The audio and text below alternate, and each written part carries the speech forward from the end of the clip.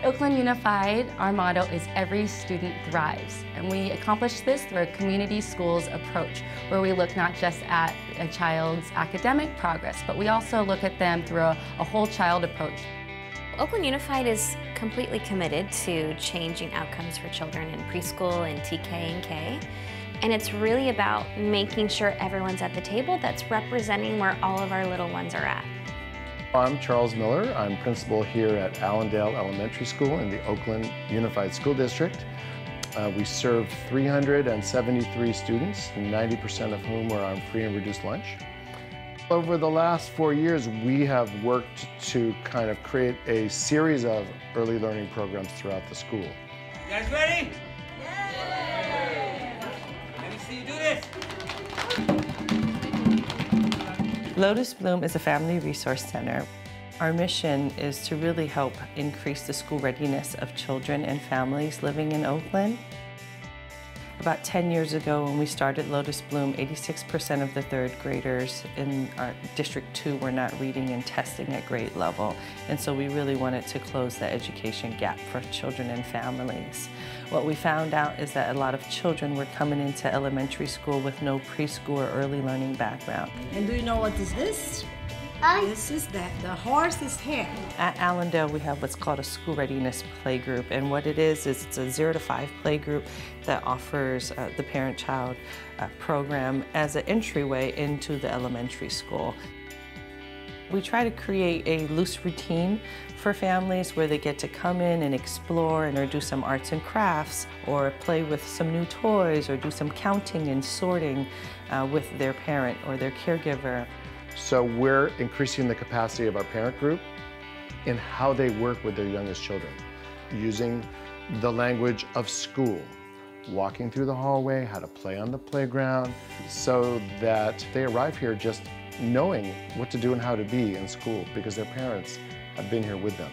Parent Voices just did a study where they found that over 56% of people used informal caregivers. And so it's really important that we build programs in those neighborhoods and places where informal caregivers are gathering and provide the resources and support so that these are the children that get better outcomes. We really believe in building on the strengths and the knowledge of the parents that are within our program and our community. And then when they're ready, we'll ask them if they want to train with us. And so we have a parent leadership pipeline where they go through a 3-day training with us and then they become a substitute teacher or a storytime leader. And then from there, they get to come on as staff. You know, so it's not some stranger that's coming in and telling you what's right or wrong about your child, but it's someone who is an ally with you and who have been a witness to your life experience. And I think that is what makes a difference. The better that you can advocate for yourself, the better that you can advocate for your child, the better you're able to protect your family and provide a better trajectory. Are you enjoying school? You like school? The greatest impact I see is culture and climate. Parents come to a school environment that's positive, community-based. They establish relationships with their kids, with other families. They like just walking in. The next impact I see is on academic readiness, an increased production of language. Children are hearing more language. Many of them are coming in reading. They have the academic language for instruction, counting, song, rhythm, drumming.